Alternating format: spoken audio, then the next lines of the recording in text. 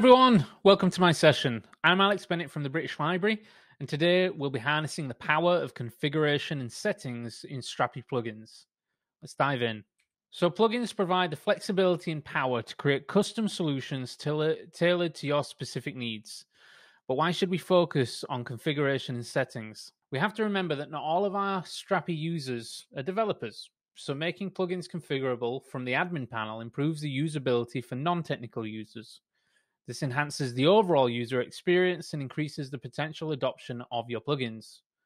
Let's explore the reasons why adding settings to the admin panel of your Strapi application is beneficial for you, your users, and your project. First up, it allows for easy configuration of your plugin.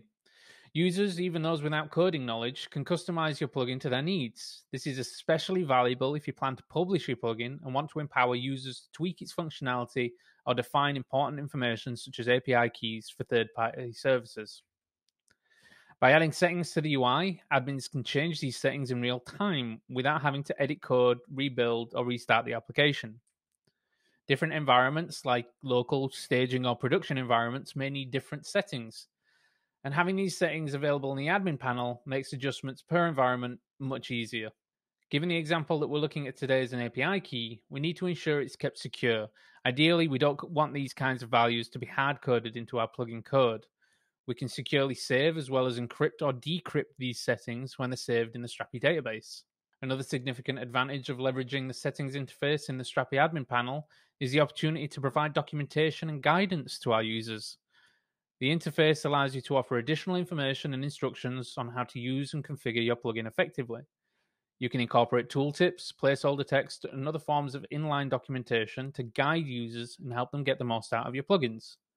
By providing clear guidance, you can enhance the user experience and ensure that users can easily navigate and utilize the functionalities your plugin offers. By incorporating settings into the admin panel, you can ensure a consistent look and feel across the entire application. This creates a seamless user interface and user experience and contributes to a cohesive design language throughout the Strapi dashboard.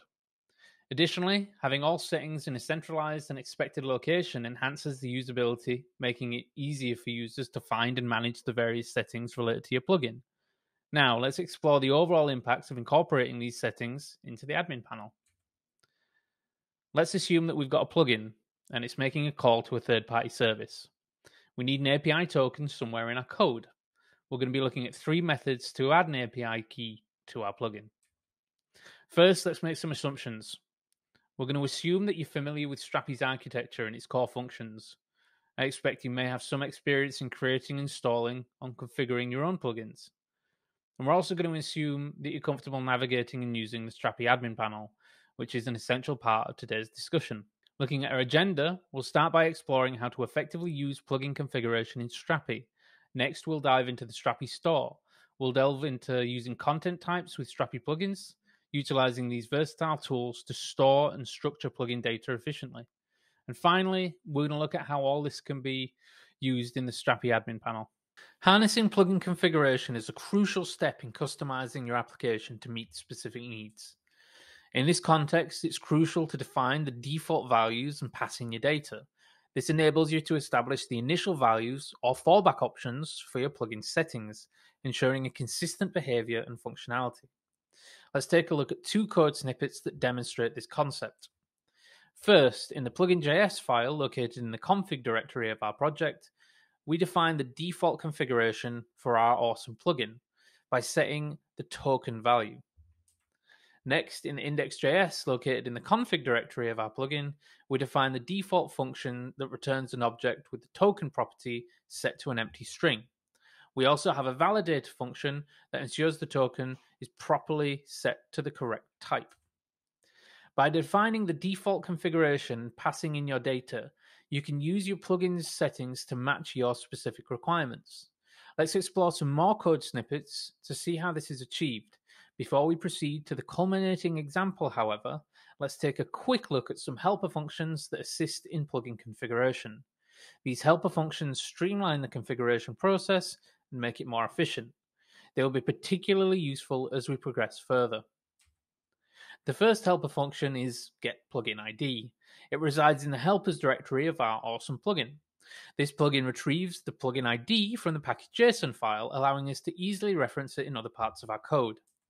The second helper function is getPluginConfig. This function takes the Strapi object as an argument and returns the configuration object specific to our plugin. Lastly, we have a buildConfig function, which can be found in the services directory of our plugin. This function utilizes the getPluginConfig helper function to extract the token property from the plugin configuration. Next, let's explore how we use the tokens stored in our plugin's code.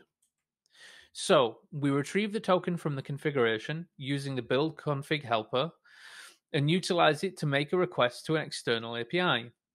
We can now use data in our code however we want. Let's take a look at the pros and cons of each method as we go. To recap, the plugin ecosystem allows developers to inject variables directly when they include the plugin in the project. The pros of this method are that it's easy to add and manage configurations within the plugin object. This makes the method quick to implement. This approach does not require any database operation, making it a lightweight solution. This is a great option when the settings are static or not supposed to change regularly, or if they're not dynamic in any way. The cons for this method is that it's harder to update settings on the fly without modifying code and potentially redeploying the application. There's no user interface in the admin panel to configure the plugin, which makes it harder for non-technical users. And it's less straightforward to handle different configurations for different environments. Next up, let's dive into the Strapi store. This powerful feature allows us to easily manage our plugin configuration and settings. Next up, let's dive into the Strapi store.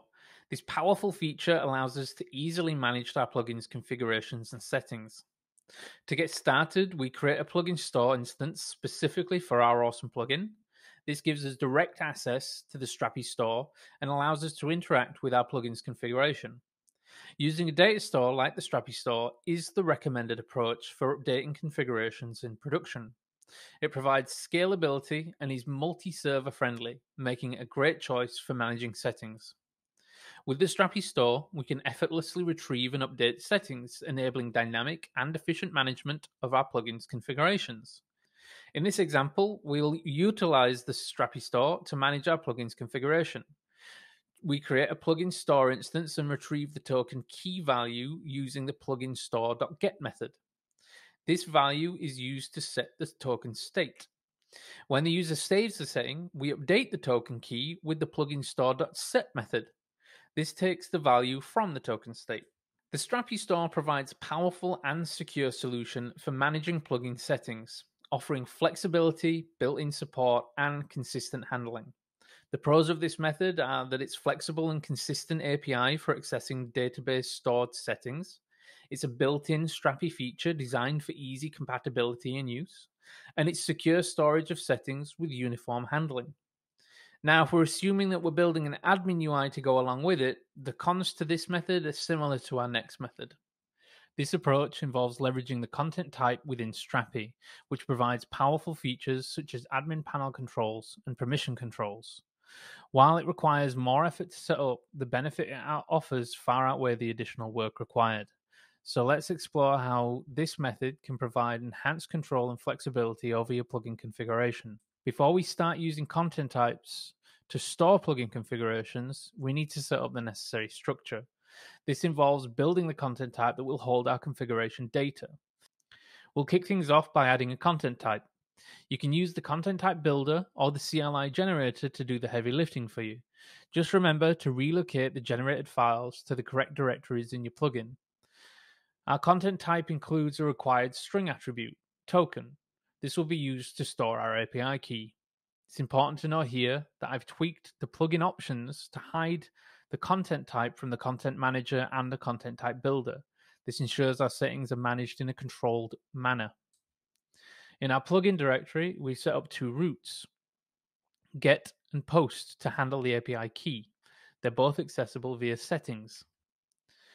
In index.js, located in our plugin server directory, we're pulling in the previously defined setting routes, but here we're configuring these routes specifically for admin types. This ensures that only admins can access and manipulate these settings through the routes. In our settings.js under the server's controllers directory, we define three critical functions: Get token to retrieve our saved token, showing only the initial 6 characters. Use token fetches the token and makes an authorized GET request to a third-party API. Set token sets the new token value. All functions connect directly with our plugin settings, utilizing Strapi's entity service for interactions. Now that we have our content type in place, it's time to set up the admin UI for our plugin settings. This will allow users to easily manage and configure settings through a user-friendly interface. Let's see how we can create the necessary components and routes to integrate our plugin settings into the Strapi admin UI. By leveraging the Strapi design system, we effortlessly achieve a unified and professional look across our settings page. With this consistent and thoughtfully designed interface, our users will have an intuitive and seamless experiences as they interact with our plugin settings. Also in our plugin, if we edit our server's bootstrap file, we can introduce permissions to the content type and register it with Strapi's admin services. Not only does this protect our plugin's settings, but it also integrates the plugins directly into Strapi's UI, making it visible under the plugin permissions. It's a backstage pass that keeps your plugin settings secure while also being easily manageable. Strapi's plugin architecture seamlessly integrates content types, providing fast and efficient structuring and storage. The pros for this method are that the admin panel changes immediately, reflected without code modifications.